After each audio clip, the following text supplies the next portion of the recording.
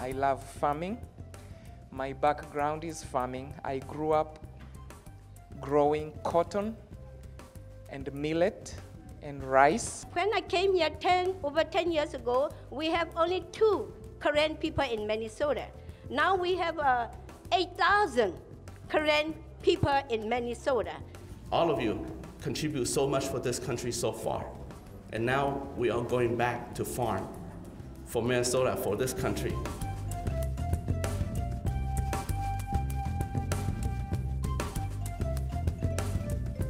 Hi, it's very nice to be here.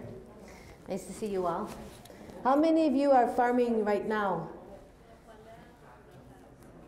Great, that's great to know. So I'm going to talk about how to handle your vegetables at harvest and after harvest so that the quality will really be high. Quality of your produce is very important to the end buyer. As local farmers selling in a local market, one of the #1 things that I hear from customers is that when they buy at a farmer's market or food from a local farmer, they are afraid the food won't hold up as long in their refrigerator. And so the way you handle your food after you harvest it is very, very important for the long-lasting quality, the shelf life, the nutritional levels, and the taste are all affected by how you handle it. That's what we'll be talking a lot about for this next hour and a half. And that quality of your produce will also have a big impact upon your reputation and your relationship with your customers. So you will find that it will help you be much more successful if you pay attention to some of these simple, basic practices on how you handle your food. We're also going to talk a little bit about food safety in the practices that we do in the food handling and the things that we need to take into consideration to make sure that the way we're handling the food after we pick it is going to be safe. Every farm has to think about this safety issue because you're feeding people, you are handlers of the food, and you're responsible for the wellness of that product. So when we start to talk about how to handle food and fresh produce, the very first place we want to start is to really understand that the fresh produce is alive and it breathes. It releases heat and moisture, and it can get sick and it can even die. So we're going to talk about that process. If you think about a plant when it is growing in the ground, how the roots go down into the soil and they take up water, and the leaves, they have a relationship with the air and the sun. The carbon dioxide in the air, the gas, enters the leaves and works with the sunlight and makes the energy that is stored in the plant. And as long as the plant is in the ground and living, the fresh food that you are growing can replenish that water and it can replenish those nutrients. But as soon as we pick the food and we take it away from the plant, that process is reversed. The food can no longer take in water from the ground. It can no longer make new nutrients and cells from the air and the sun. And so it begins to deteriorate. I want you to do something. Feel the back of your hand and notice the temperature. Notice how warm or cold, and notice if it's moist or dry. And then breathe on it a few times. And now feel it again. Tell me what you feel that is different. What do you notice different? Warmer? Maybe moisture? You feel some moisture? That is your process of breathing because you are alive. And your fresh produce is similar. It's also alive. And its breathing lets out air and it lets out moisture and it lets out heat. And so vegetables are different than people. Of course, they do not have lungs. They're more like a reptile. And if you think about a snake in the woods, when it's cold, it doesn't move. It just sits still. And when it's warm, it runs through the grass. And so you want to put your vegetables to sleep. You want to bring the temperature of the vegetables down very quickly so that they go to sleep. That will slow that respiration breathing process, and you won't lose the moisture and the heat as fast, which is what causes the deterioration. I put this slide up here not because these numbers are important, but I just want to really emphasize to you how important temperature is when you are working with fresh vegetables. If you look at the line across the top, you see different temperatures. 32 degrees is the freezing temperature, and then on up 41, 50, up to 80. And if you look at that first crop asparagus, you see how the numbers get bigger as the temperatures go up. And that is the amount of respiration, of breathing that those vegetables do as the temperature gets higher. So you can see those numbers get very large as the temperature goes up. So it's very important that you bring your vegetables very quickly down to the correct temperature. You want to put them to sleep, just like you want to put your children to sleep. It will really help them stay fresh longer. So in the manual that you received today, you will find a chart that looks like this. And it classifies all the different vegetables accordingly to how quickly they deteriorate at different temperatures.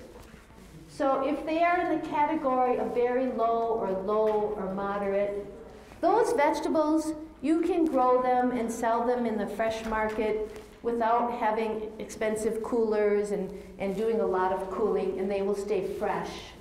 Potatoes, cucumbers, tomatoes, winter squash, watermelons, cucumbers, peppers. Those crops do not have to be cooled and kept cold for freshness, and they will stay very nice, and you will be able to sell them and have a good reputation. Crops that are high, very high, and extremely high in breathing and respiration, those crops, they must be cooled and they must be kept cold or they will break down very quickly. Crops in that category are like lettuce or sweet corn, kale, spinach, asparagus, parsley. Those crops will spoil very fast if they are not gotten cold quickly. And getting them cold has to happen very fast. If they sit warm for one day, they start to spoil. I'm sure many of you have had this experience. You pick a head of lettuce and it sits warm on a hot day, and within a few hours, it is getting limp and not looking fresh any longer. Whereas you know, if you pick a beet and you set it on the counter, it will still look nice in a day. It is not as sensitive. But what if you leave the leaves on the beet? Then it must be gotten cold because those leaves are green and they will spoil very quickly. So the first step in this process after you pick the vegetable really starts right at harvest.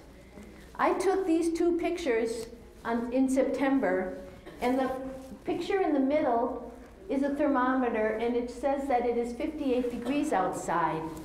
And then I put a temperature thermometer inside of a head of broccoli, and you can see that the head of broccoli is only 45 degrees. So that is very good. That broccoli is nice and cool. Ideally, you want to get it even a little cooler, but that's cool enough and it will stay very fresh.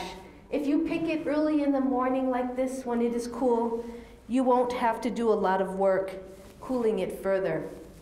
But then this picture on the right, I took that in the afternoon at 4 o'clock, and then the air temperature was 88 degrees, and the broccoli was 82 degrees. Well, now that broccoli is very warm, it is going to spoil very quickly if it's not cooled. So it's going to take time and money to get that field heat out of that broccoli, and it has to happen fast.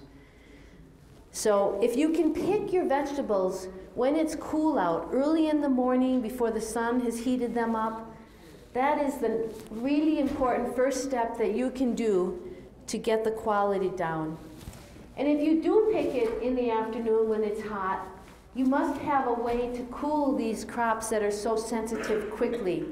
And even if you can cool them quickly, the quality will never be as good as if you had picked them when they're cool. So the number one step is to know which of the crops that you're growing you must cool very quickly, and try to pick them when it is hot, before it's hot, early in the morning. All those fresh greens and broccoli, your lettuce, your spinaches. This is an example of broccoli, and you can see how quickly it can turn yellow when it's warm and the buds start to open up.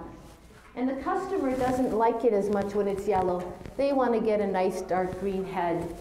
Picking it when it's cool and keeping it cool will help a lot. Once it's picked, it's very important that you get it out of the sun. As soon as the box is filled, take it to the shade, put it in a truck with a cover. Maybe you have a wagon and you could build a little roof over the top, or if you have a cart, make a tarp over the top.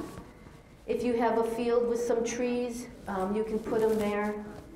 Don't let the boxes sit in the field, many boxes full. As soon as the box is full, get it out of the sun. And then quickly take it to where you're going to pack it, if you have refrigeration on your farm or a cool place where you keep it. That should happen very quickly. Another thing that's important to think about at harvest is whether you can pick the vegetables dry or wet, because early in the morning it is often wet from the dew, or if it has rained. Crops like tomatoes or peppers, those crops, you should pick them when they are dry. If you pick them when they are wet, it really increases the amount of disease that the crops have. When they are wet, the pores in the leaves open, and your hands can have the pathogens from the disease on them because they are in the soil and in the air. And then if you touch the plants, it's very easy for the disease to enter the plant.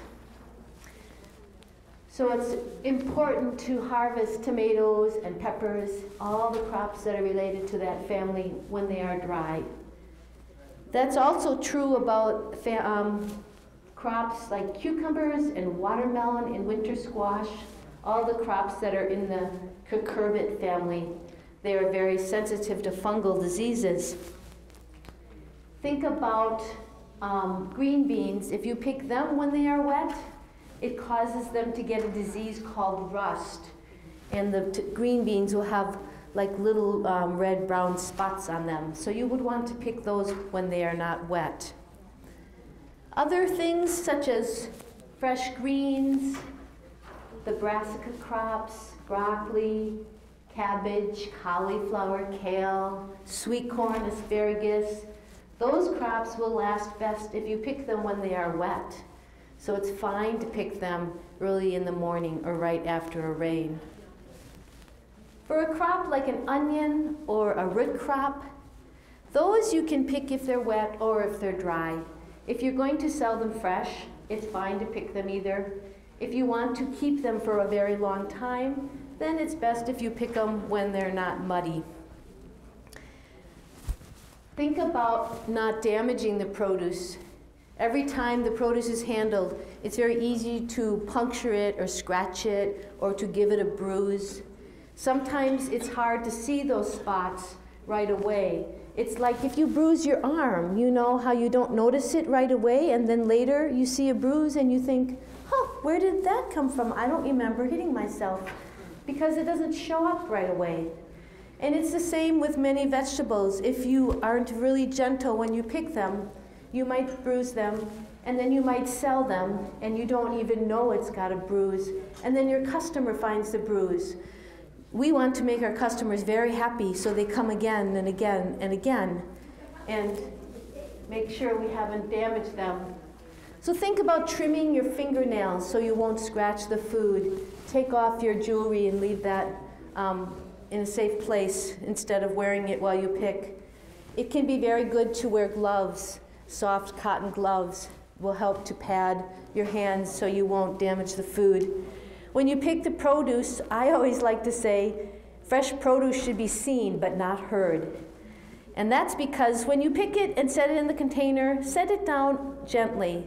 Don't drop it. Wait, take it all the way to the bottom before you let it go, and make sure you don't bruise it. Think about when you bring it in, if you are driving in a truck or pushing a cart, Don't go really fast, go nice and slow so you don't bounce the vegetables up and down. Think about how full you make your container. If you make it very full and the food is gentle, fragile, like a tomato, it can cause compression damage, so don't make your containers too full. For something like a tomato, those stems could scratch their neighbors. So we like to take them off and set them in the box stem side down so they won't scratch their neighbors. Some people like to sell tomatoes with the stem on because it's very pretty. If you want to do that, be sure you pick them and put them in a box in a way that they won't turn and scratch their neighbors. A friend of mine who worked for me took this picture, and you can see the bad spot on the squash. Well, I had taught her when she worked for us to trim these stems of the squash straight, not in an angle, because then you make a nice little knife, and to set them in the box with the stem side out. And she knew that and did that really well when she worked for us. Then she started her own farm, and she was not used to training her helpers yet, so she just told them to pick the squash, but she didn't instruct them to put the stems out. And so they just picked them, and they didn't understand that the stems would scratch the other squash. And about 3 weeks later, she took this picture because almost half of her squash had rotted where it got scratched from another squash.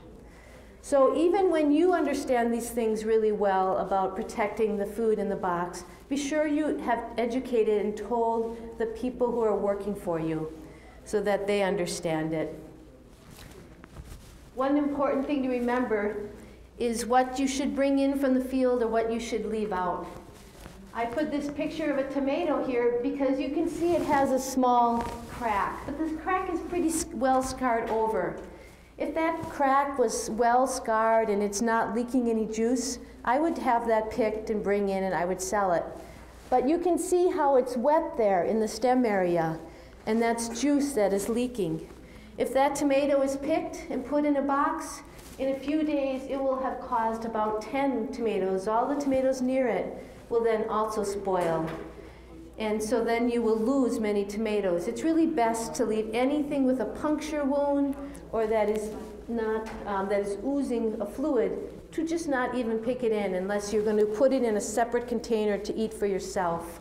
But if you bring that in with the food that you will sell, it causes the other food to spoil. Another very important thing to be aware of for food safety when you're harvesting is to watch for animal tracks or animal poop. In this picture, you can see some deer poop on the ground and a deer footprint. You want to watch for bird droppings. And if you see any sign of that, you should not pick that food and sell it. The animal feces, the animal poop can have bacteria and different disease organisms that cause human beings to get sick. You should train your people helping you to watch for it. And if they see it, don't walk through it, but walk around it and then tell you so that you can mark down that that was there and that you didn't pick it. If anyone ever does get sick from food that you eat and you have kept good records showing that you watch for this sort of problem, it would really help you have to answer questions. You might also want to have a way of scaring birds away from your fields so that they don't come in and poop on your crops when you are ready to harvest. On the top picture, you can see that that's called a bird scare. It's like a round balloon that you can hang in a field of something like strawberries, which birds like so much. And that will help to scare them away. You know, the best trick I ever found was the radio turned to a talk show. And I think those ministers are even the most effective, the preachers that are shouting all night long. I think the animals know it's a sin to steal the food from us. A few other things to think about when you harvest your vegetables for food safety is it's important to clean your knives and your boxes. You can purchase a simple plastic container like this and have two of them, one with water and some soap, and the other one with some sanitizer. I'll show you some types of sanitizers you can use in a little while. If you have them set up in the morning when you start work, then it doesn't take very much time to simply take your knife and put it in the soap and in the sanitizer and then go to the field. But you know, if these things aren't set up ahead, then it takes so much time and it won't likely happen. Have them set up ahead, it makes all the difference in the world. Make it easy to do it the way you need to. Also with washing boxes, if there was only one tool you could afford to buy, I would suggest you buy a pressure washer. They cost about $150 and they will make the water come out very hard.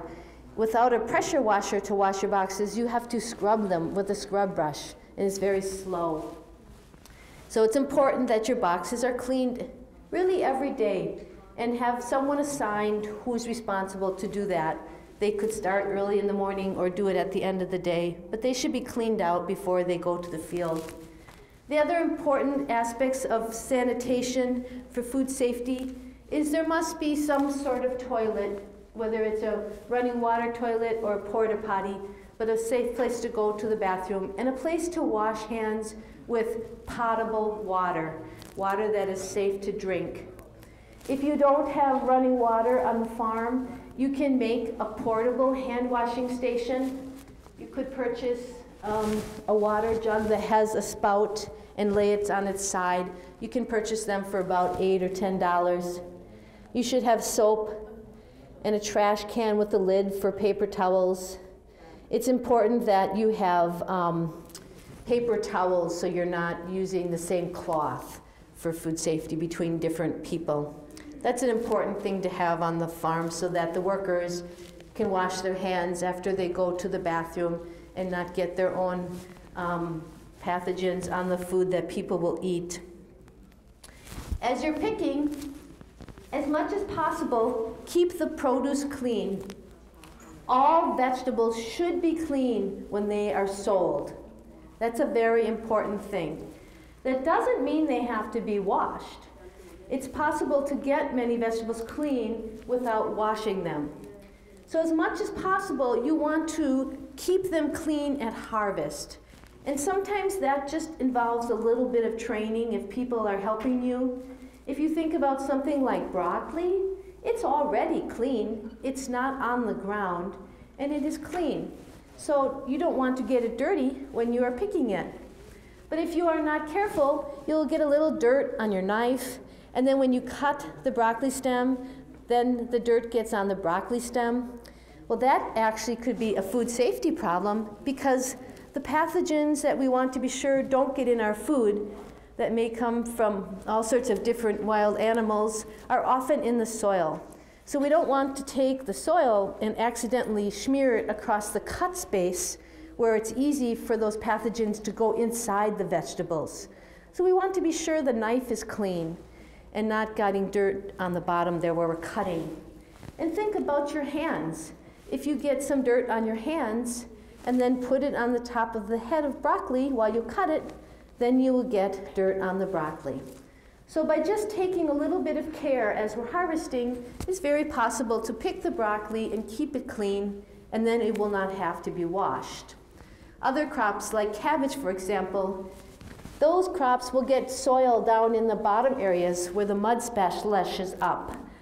But if you cut them at just the right spot, it's just above the mud, these lower leaves will kind of block the mud.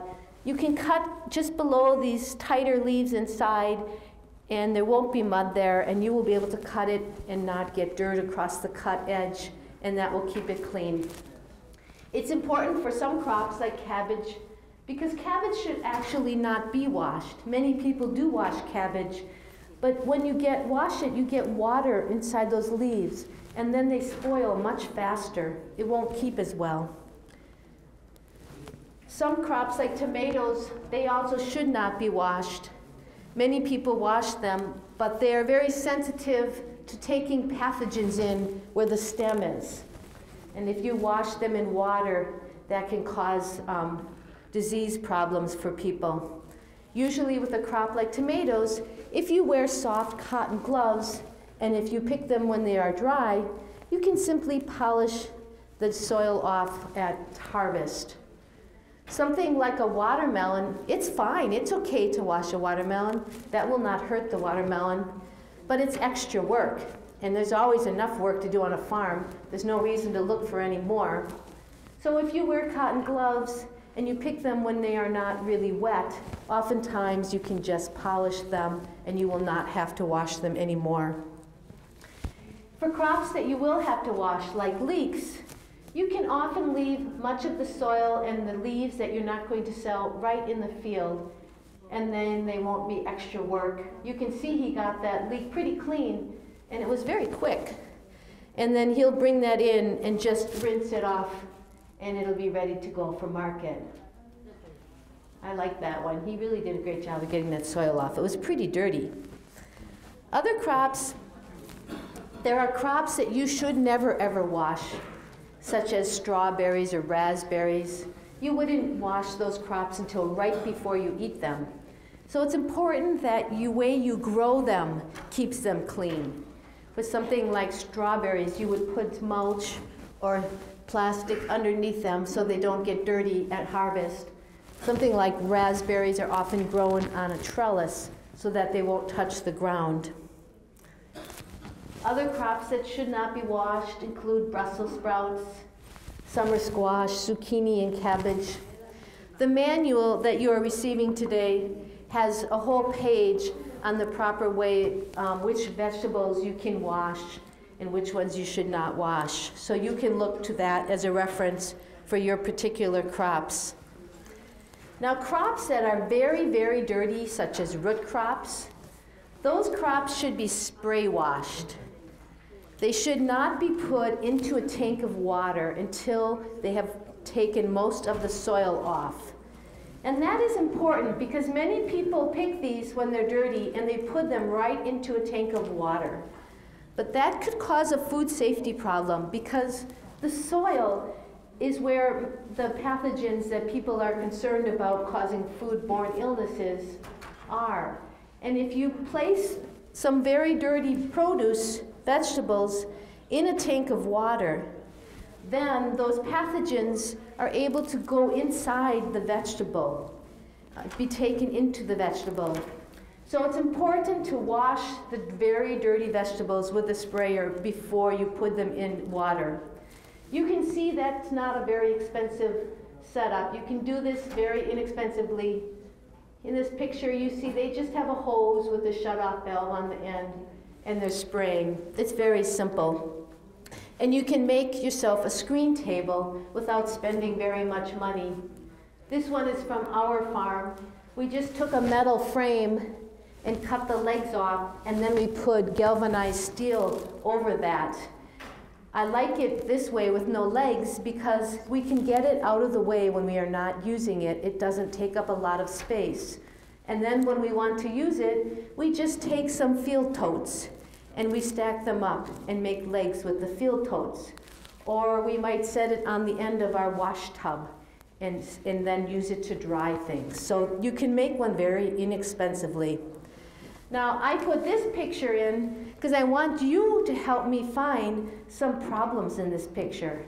There are 4 things happening here that are causing the product to not last as long and are some food safety problems. Does anyone see something that should be changed? That could be a problem? Shade, yes. Someone said shade. This should not be in the full sun like this. That will cause those vegetables to spoil very, very quickly. Okay, I'm going to tell you a couple I see. You see the wooden wall behind the washer? It has peeling paint. And that paint could fall on the food, and then people would eat that. It might even be lead paint. It's very old. It might have lead in it. And because they are spraying there, they might knock the water against the wall very easily, and that would knock the paint into the food. Do you see that this table is made out of wood? Well, they have the screen on the bottom. If the screen was on the top, wood could have splinters and the food might touch that. So if they just move that screen to the top, that would be a little bit safer. But there's one more that's a very big problem. And I took this picture off the internet. I don't know who this is. But it's a good example because we find when we visit our own farms, there's things that we haven't noticed, and it's very important that you look at your own places that you are handling the vegetables and make sure you're doing it safe.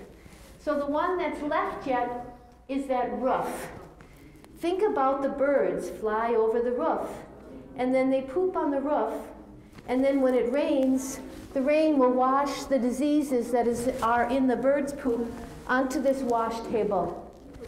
So it is important to think about where the birds fly and not setting things where the water will be from the roof coming down and washing those to there. Another way to wash root crops can be right in the field tote that you've harvested into. If they're about half full, you can spray the vegetables on the top and then just sort of tip the box from side to side and continue to spray. And that can be a good way to wash them if you don't have too many. So when we talk about water, we've been talking about washing vegetables. It's very important that you wash your vegetables with water that is safe to drink. If the water is not safe for you to drink because it has pathogens in it, then it is also not safe to wash your vegetables with because it could get the pathogens on the vegetables. If you're using water that is from a city system, then that water has been tested and it's safe to use. If you're using it from a well, you should have it tested 2 times a year, once in spring and then again in August. And you can go to the Department of Health wherever you live, your county offices, and they will give you a small bottle to bring them a water sample, and it will have instructions about how to take the sample.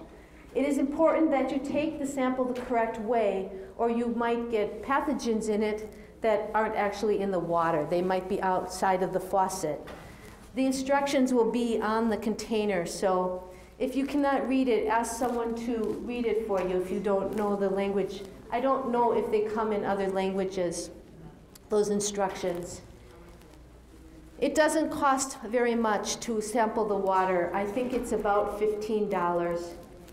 Also, ask them to test it for how many pathogens are in it, not just are there pathogens. Because if there is an amount that is considered safe, and you want to be sure they test for how much. It is very important that you do not wash with water from a river or a pond or a stream, water that is above the ground.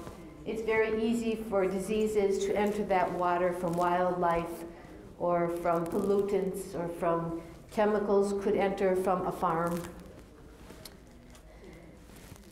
Another way to clean vegetables is to wash them in a tank of water with a brush. And that can, crops such as cucumbers, peppers, you might wash that way, or winter squash could be washed that way. I'm going to show you a mechanical brush washer because this, I told you already that if I could only buy you one tool, I would buy a pressure washer. Well, if I could buy you a second tool, I would buy a mechanical brush washer.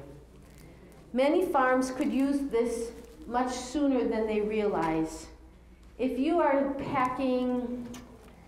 selling $500 worth of vegetables when you wash your vegetables, I think it will pay for this machine.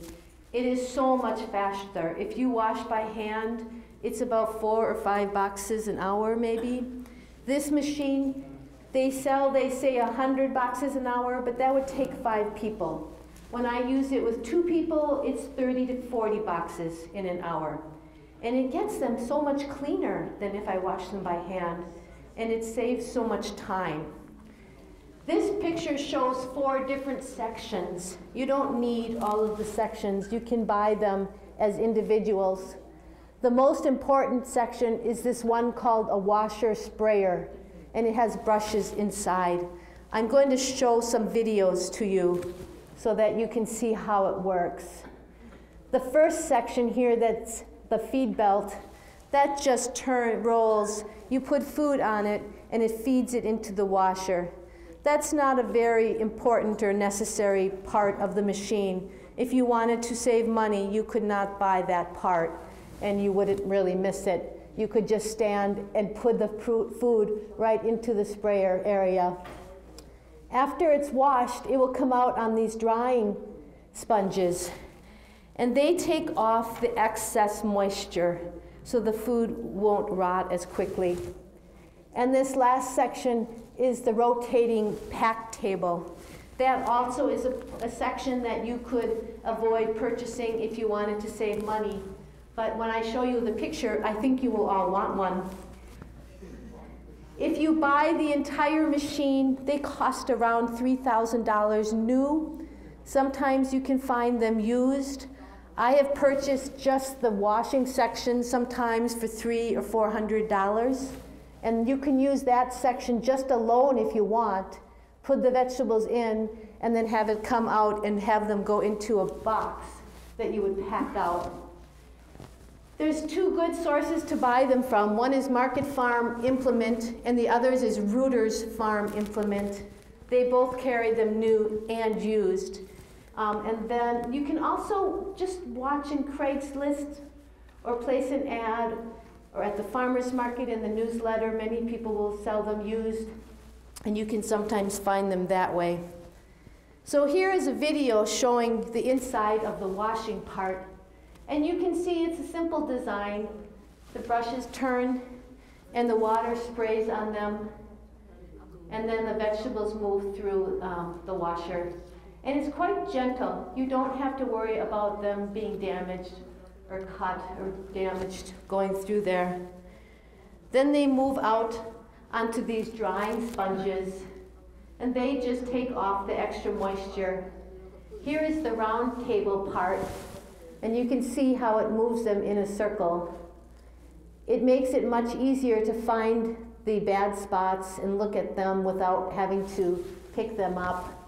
I packed vegetables for over 25 years, and this saved me a lot of damage to my arms and my wrists, because if you don't have that table, you pick the vegetable up and you have to turn it to look for the bad spots and make your decision about where you should sell it. And that's very hard on your wrists and your arms. For many years, I had a lot of pain.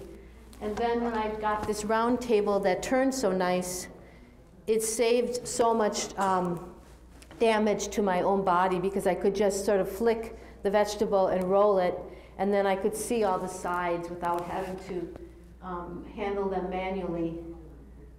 So I'm very happy I got that, because it saved me so much labor. We're also going to look at washing vegetables in a tank of water.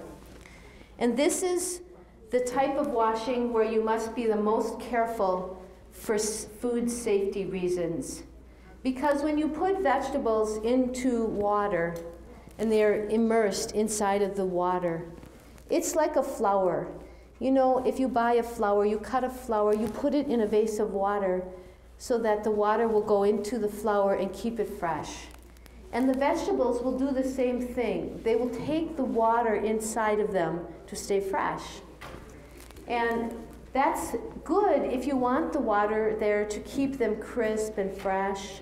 But you must be very careful, because if there are any diseases inside of the water, then that disease can go inside of the vegetable. Once the disease has gone inside the vegetable, the danger is that many people eat vegetables without cooking them. And then those diseases can cause serious foodborne illnesses that can kill people. So when you put vegetables in water, it's very important that you have good, clean practices. You should never, ever pick vegetables that have bird feces on them. If you then put them in water, those feces, those germs can spread and get on the other vegetables, and they can go inside of the vegetables. It's important that the people who are putting their hands in the water to take the vegetables in and out have gotten good hand washing practices. So it's important that your tank is a clean tank, that it has been cleaned and scrubbed, and that your water is clean. And then think about the vegetables. Many of the diseases that we are concerned about can be in the soil. So when you pick them, that soil, if it is on the vegetable and you put it in the tank of water, then you could have put these diseases into the tank of water. I showed you earlier that you could spray wash vegetables. And it's safer if you spray wash them than if you put them in the tank of water.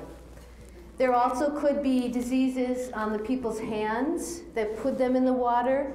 And many of these types of diseases, pathogens, we cannot see them. And so it's important that we follow good sanitation practices so we aren't putting them in with our hands or with the tools that we use, the boxes or the knives. Usually the germs will come either from soil, whether a wild animal has passed through and pooped on the soil, or from a worker who's gone to the bathroom and hasn't fully washed their hands. And you will not see those germs. So you need to have safe practices in place. And be very aware that before you put fresh vegetables into a tank of water, they should have been spray washed. They might not be perfectly washed.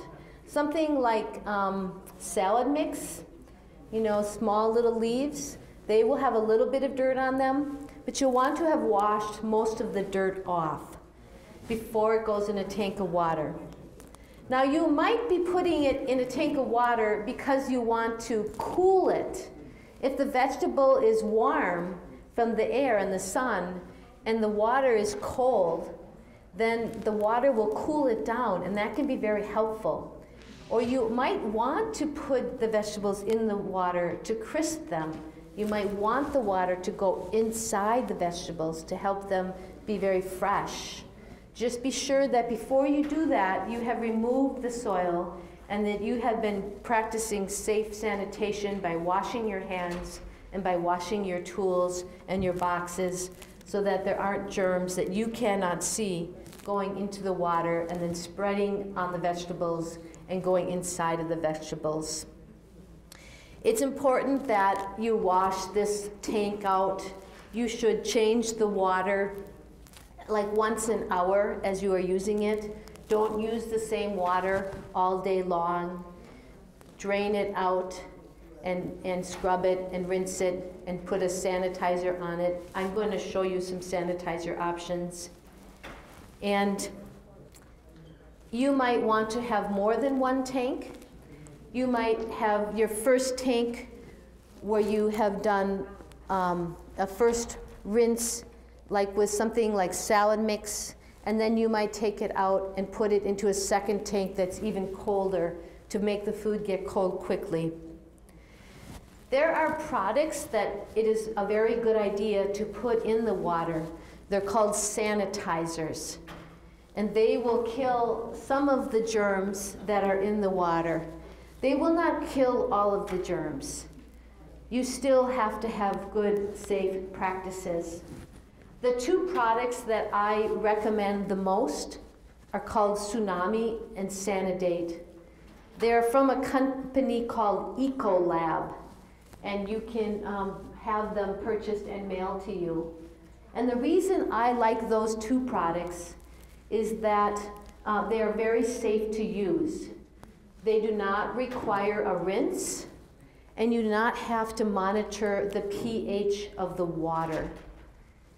So they're very simple to use, and it's safe if when you're finished with the water, if you empty the water out and it's not going through a septic system, but just going into a woods or on the ground, they are safe to use. They're not going to cause pollution.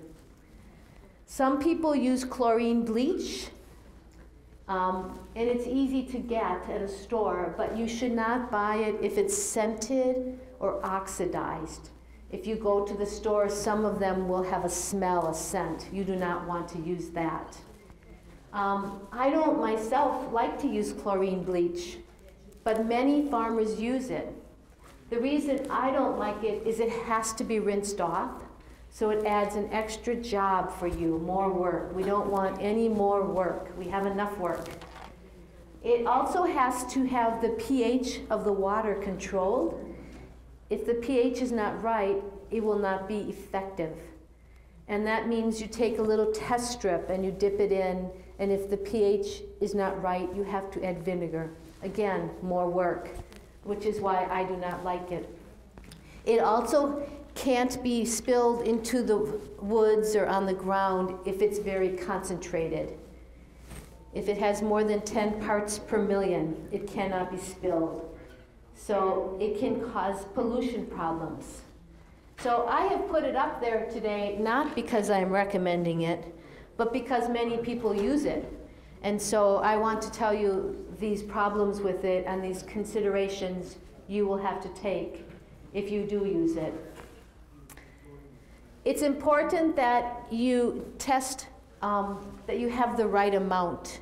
And this is not hard to do. If you buy the Tsunami or the Sanidate from Ecolab, they also have test strips that you can purchase. And it's just a little strip of paper. After you put the sanitizer in the water, you can dip the strip into the water and it will turn a different color. There will be a little chart on the container that shows you what color it should be. And then you can make sure you have the right amount. Oh, that's a wonderful question. She said, do you have to let people know that you have used the sanitizer? No, you do not have to let people know. It is not a chemical in the sense that it is not a dangerous chemical. The sanitizer is made from something called hydrogen peroxide, and it is safe to use. That was a very good question because consumers are very concerned about what is in their food. Some people like to wash things in a tank of water right in the field tote in the box it was picked in. This can save a lot of work. The food will be kept together, and you won't have to fence it, bring it all in. It also protects the food because it won't be bumping into the other food in the water. If you do this, you want to be sure that your field box is not dirty. If there's dirt on the bottom of the box or you haven't washed the box, then you would be putting all of that dirt into the water, and that could have pathogens in it, germs that could cause sickness. So it's important before you put those in the water that they have been cleaned and that they did not get dirty while you were picking. On the picture on the top, you can see that before they are putting them in the water, she is spraying a lot of the dirt off of the cut ends so that they're already pretty clean before they go in the water. Then they'll go in and they'll get cleaned more, and being in the water will cool them, will hydrate them. They will take water in and become crisper and fresher. This is an example of washing green beans, where they are just putting the beans in the water. And that is fine, there is no problem with that. Here is a video showing how to wash small salad greens. And you can see this is a simple, inexpensive plastic tote. The water is clean enough, it was well water, and she has put the lettuce in and let it sit there and cool. And then she takes it out and puts it into a net. Those are just laundry nets that you can put them into. When I asked her to make this video for me, she did, and then after she made it, she noticed that she wasn't cleaning her equipment properly. Do you see how dirty the wash machine is? And she had never thought about it. So her process is good. She's putting them into a washing machine that's not used for washing anymore. It's only used to spin the water out of the lettuce. And she'll spin it on the spin cycle. But the problem was that she was not washing her machinery. And after she watched this video, she realized, oh, it is very important that she washes her machine. Now she's putting it on a screen table to dry just a little and to look through it for any bugs or bad leaves. And then she will put it into bags to sell it. So it's important that you wash your machinery. And one very good trick that can help you is to have different color brushes, because of course you don't want to wash your vegetables with the same brush that you wash your toilet or your floor, where there could be diseases that you don't want on your vegetables. So on this farm, they have yellow brushes for cleaning a bathroom, and red brushes for cleaning the machines, and green brushes for cleaning the vegetables. That helps to prevent an accident. When I started talking, I told you that temperature is very, very important for the quality and the long lasting of your vegetables. So it's important that you know the proper temperature for each vegetable. The manual that you received has a page like this that tells the correct temperature. And you will see that some of the crops, like your lettuce and broccoli, needs to be very cold. But some crops, like cucumbers, they don't need to be as cold. And if you get them too cold, you will cause damage to them. They shouldn't be below 45 or 50 degrees. If you do get them too cold, this is the sort of damage that happens very, very quickly. And again, like the bruises, it doesn't show up immediately. So you could cause the damage on your farm by putting it in your room cooler and then getting them too cold, and it will show up in a day or two, and you might not even know it. Let's talk a little bit about room coolers, where you have a room that is cold. It can be a very useful thing to have on the farm. How many of you are farming on land that you don't own? So if it is land that you don't own and if you don't have a building, it can be a little harder to make a room cooler. Some people like to make a portable cooler. You could make one in a trailer. That can be very useful because you can use it on the farm, and then you can also use it to go to the farmer's market or to make your deliveries. So I want to tell you about an inexpensive way to make a cooler. You can use an air conditioner, and then you buy a unit called a CoolBot.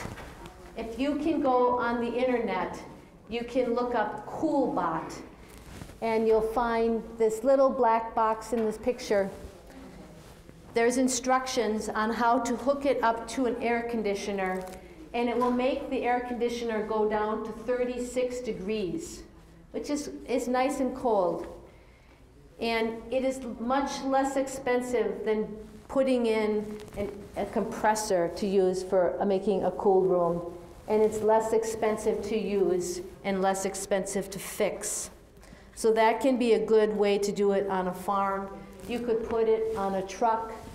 You could put it on a trailer.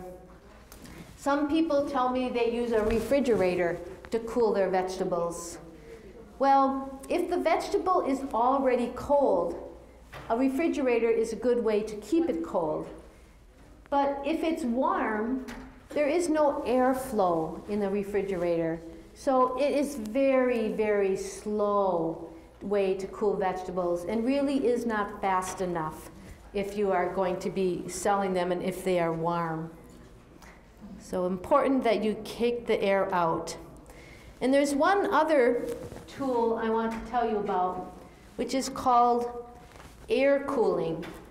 So if you put your vegetables in a cold room and you put a very big fan next to them and then a tarp over the top of the vegetables, you can pull the cold air through the vegetables and it will cool them much faster. It can be a good way to do it if you have a cold room on your farm.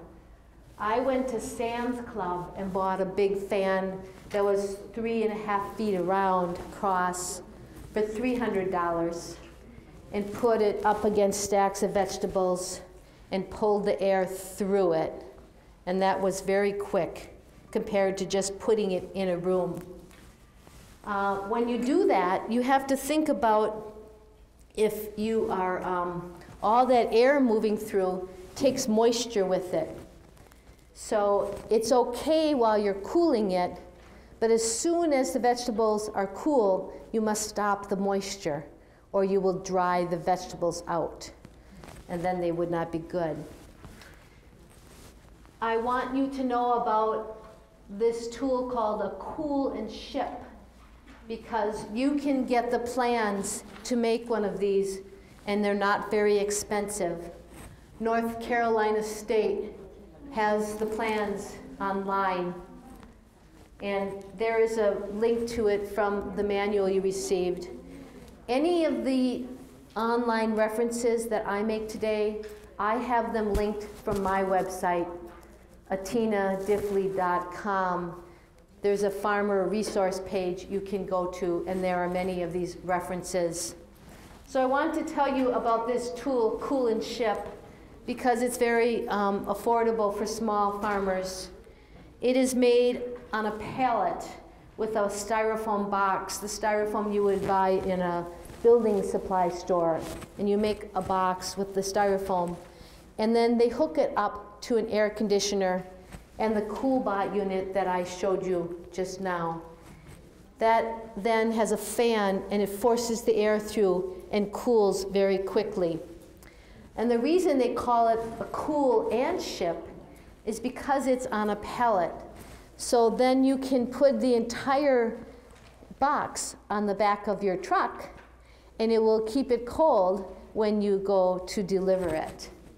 So that can be a way to get a machine that will cool for you and keep your food cold as you're going to town to deliver. And they're not very expensive compared to building a cooler truck. Ice is a really useful tool on a farm and is a very good way to cool food quickly. You can't use ice on all food.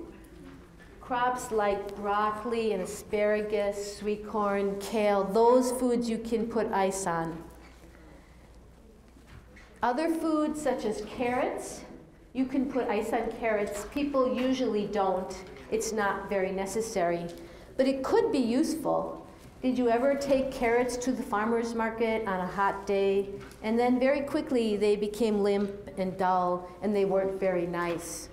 I took this picture of the carrots with ice on them at the Minneapolis farmer's market. And the farmer who had them, she was making a lot of money because the carrots looked so fresh and crisp and glistening. When she opened the box, she put them in the trays and they sold very quickly. It was a hot day when I took this picture, and the farmer next to her did not have ice, and their carrots were very limp and not nice looking, and they were not selling at all. So having ice is a very useful tool if you're going to the farmer's market to keep your food cold at the market. I encourage, if you sell at a farmer's market, ask the market to buy an ice machine that is just there for the farmers to use. And then you could go with buckets. You could use it for your displays. You could have it to put your broccoli on, and those crops that are so sensitive to warm weather. And that would really help the quality at the farmer's market. Because ice machines are expensive. They're hard to sometimes buy on your own farm. It's hard to buy one for less than $1,000, and that's used. A new one might be $5,000, but if you can't afford one on your farm, it would be a good thing to have at the farmer's market. And I want to talk about one more thing here about trucking and shipping. And that is, if you are delivering in a vehicle without refrigeration, how many of you have trucks that do not have refrigeration that you drive your vegetables to town with? Be sure you insulate the truck, because a lot of heat comes up from the road and the sun on the top and the walls. You can go to a building supply store and get that foam insulation and put it on the walls and the ceiling and the floor, and then cover that with plywood. And that will really help keep your truck cooler. And before you load it, park it in the shade so that it's not as hot when you load it. If you have the food cold on the farm, if you have a room cooler and you've made it cold, then if you put it into the insulated truck and cover it with insulated blankets, it will stay pretty cold. I've done that and gone to town for like 4 or 5 hours of delivery, and the food stayed cold. I took those movers blankets that are sewn and insulated, any kind of thick blanket, and put them over the boxes of cold food, and it will hold that cold in. So that's a good way to do that. I want you to think a little bit about where you're packing your food. If you have a building that you've made, or if you have a roof to keep the sun off. Be sure you walk through and look for any sort of animal feces. I took this picture in my own packing shed just a few months ago, and you can see that there are some bird feces on the floor, and there is the walk-in cooler. So this is a problem. If someone walks through those feces and they're carrying boxes and then they go in the cooler, they could be spreading serious food diseases. You can see this is the ceiling above where those bird poop is. I have a bird net to prevent this from happening, but when I looked up, I found a hole in the net. So I never had this problem before. The net was keeping the birds from coming and landing on these rafters. So be sure you have a way to keep the birds out. And if you have a setup, you still need to watch and make sure it's working, because it might work and then it might stop working. Think about setting the boxes on the ground. Once the produce has been washed and put in a box, you do not want to put those boxes on the ground. So if you can make a little pallet, this is just 2 pieces of wood with some plywood over the top, and then the boxes are set on that so they won't be on the ground, and the 2-wheeler dolly for carrying the boxes can slide right under it, and that will save carrying those boxes so much. Try to think about the supplies that you use and keeping them clean. Here are some clam shells that people use to put berries in, and they are just sitting on the ground, getting dusty and dirty, and there are some moths. If it was covered with a sheet of plastic to keep them clean, that would be a good idea. Here you see how they are keeping their tomato boxes covered under plastic, and that can be a really good idea to do that. Thank you for coming, and good crops next summer.